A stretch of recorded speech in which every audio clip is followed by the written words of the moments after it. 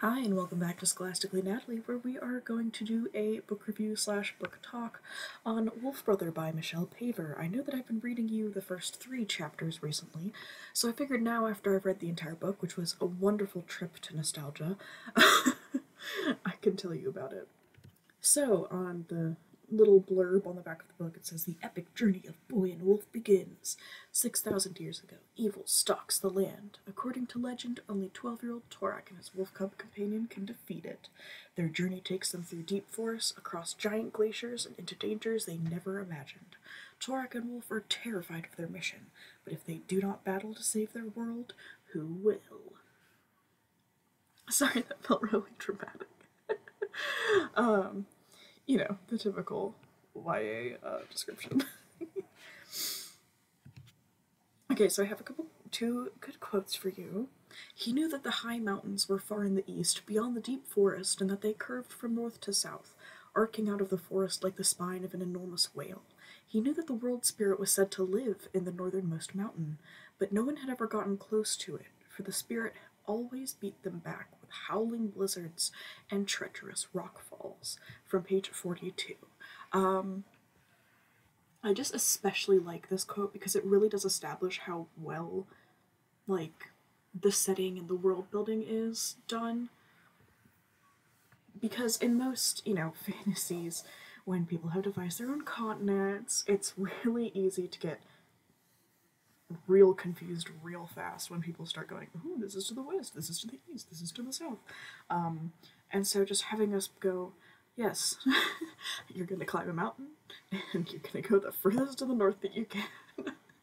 And plus, having the added description of, there's a forest in front of the mountain, and, there's also additional descriptions of, like, mires and wetlands, and I think it's all in all very well done, and I did actually get a pretty good sense of where we were and how far we were going. And then we also have from page 183, "A shuddering growl, so close that she heard the wet champ of jaws, smelled the reek of slaughter. Then the daylight was blotted out, and an eye held hers. Blacker than basalt, yet churning with fire, it drew her, it wanted her." Again, just great writing, just the emotions expressed and the description. Really great. So to me, I think the series is underappreciated. I know it's marked as like a national bestseller, but when I was talking about it to my friend who's also a giant book nerd, she'd never heard of it. How dare she? I did actually see somewhere that they had sold the rights to make a movie of it in like 2014, and now back in 2020, there were some rumors about making it a TV show instead with Lionsgate, so there's some hope. But I'm also a little bit worried because, there is a wolf involved in a lot of the series, and especially in this first book.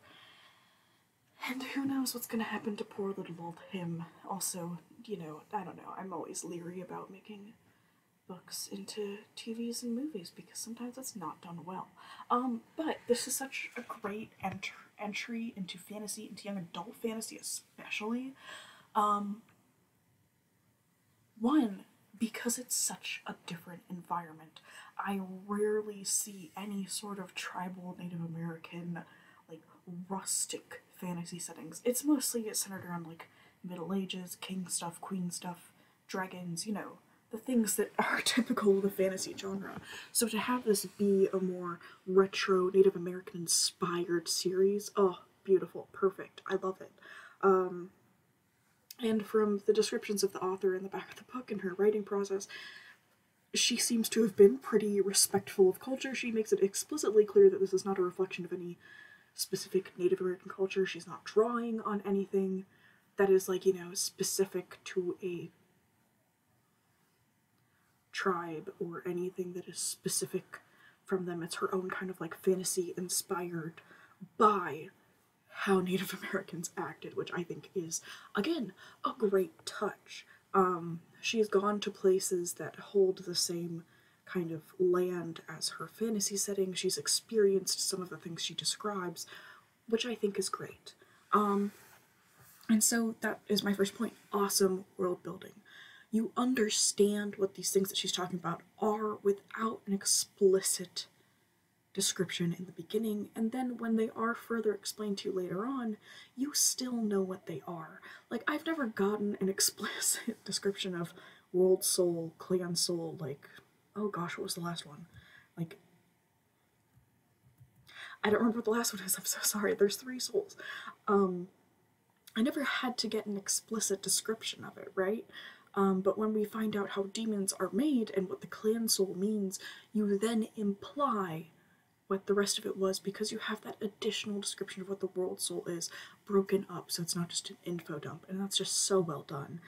And the clans, and getting to encounter one clan and like hearing of other stuff on the side, it all works together to show you how the clans are, which again, I appreciate.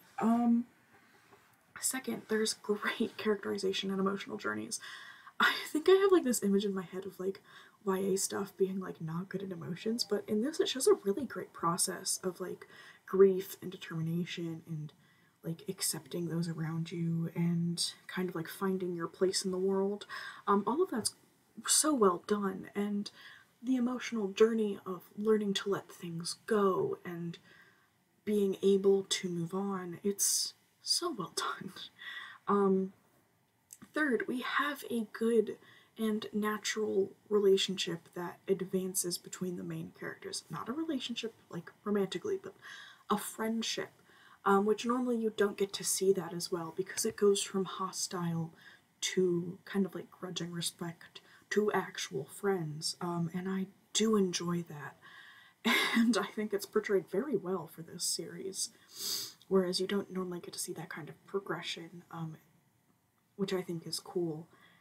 And I mean, the girl that he meets up with, Ren, she does not give you a good impression at first. She doesn't give you a favorable impression. So learning to kind of like her, or at least appreciate her along with Torak, is great. It's so well done. We get to redeem this character.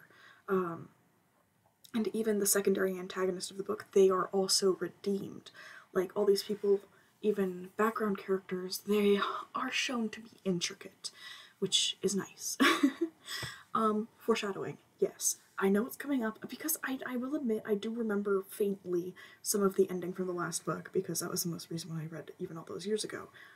And the foreshadowing, solid, delicious. Like, you already know by the end of the book that if the series continues, you will be seeing more of the overarching antagonist, I guess you could say. But oh my gosh, the foreshadowing, like the little hints that have been laid out this entire book, when I'm like, oh my gosh, I do actually know this.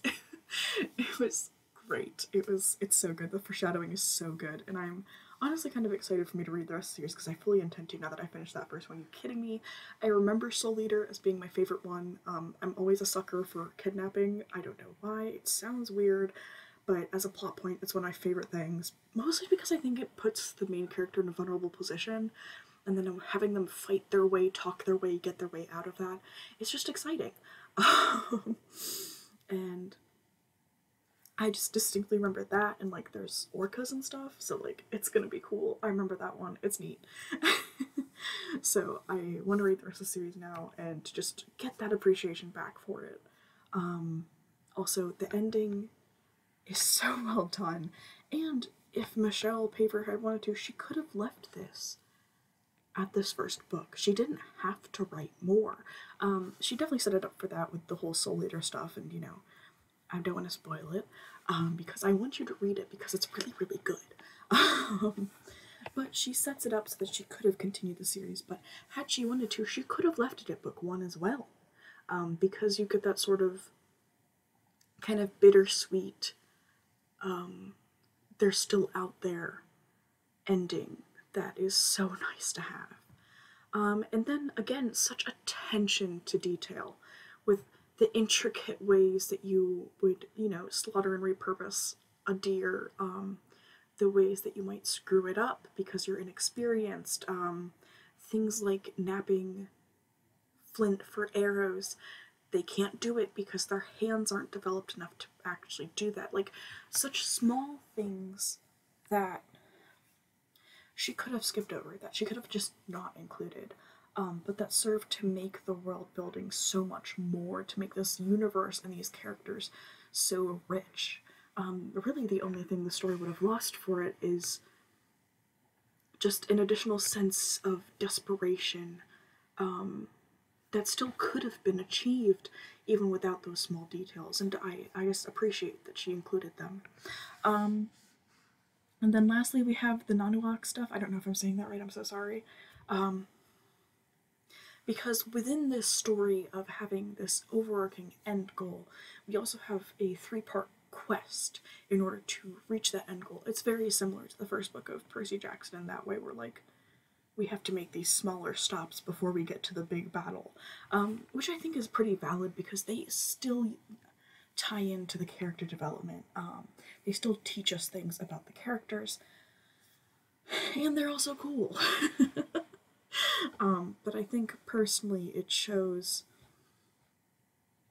like, at first you're kind of like, oh, whatever, this stuff's kind of weird, but like it feels kind of forced in there, and then later it ties back in by Torak using it in a way you don't think he's going to, and showing the intelligence he has and the willingness he has to risk himself now against something that terrifies him. And I love that character progression. I think this book really does a great overarching like emotional journey of complete and utter terror to kind of like accepting the fate if it happens and still trying to avoid it but still be willing to sacrifice. And I definitely enjoy it. And so ultimately I think this is an awesome book. 10 out of 10 would recommend read. It is a young adult book, but honestly, it was just nice to read. It made me happy. I will admit I did at parts kind of like skim stuff because I didn't pay super close attention to the days passing and stuff, so I wasn't quite sure how long we had been doing things. But that's on me as being a poor reader with poor attention to detail. Numbers confuse me. But I think it's a great story, maybe if not for you, if for somebody younger in your life or somebody who's just getting back into reading. It's great. I love it. The point of view chapters from the view of Wolf, stunning. I love them. That's what made me remember this series so well, is the point of view from Wolf and just the unusual but awesome fantasy setting. I think it's something that anybody who has been reading fantasy and grimdark or medieval or dragon fantasy can appreciate, because it's something different. It's something unusual. Much like how I really enjoyed The Thief when I got to it, because it was a different take on all that royalty stuff. I appreciate The Wolf Brother that much more because it is such a large break from that kind of universe and that kind of trope, which I think is always worth reading when it is done well. And this was done incredibly well. So, thanks for watching. I hope you enjoyed this. If you'd like to leave a like, if you have read this book or you want to read this book or you have some other sort of thoughts about this book, leave a comment. And if you'd like to hear more from me, please hit the subscribe button. Thanks for watching. Scholastically Natalie is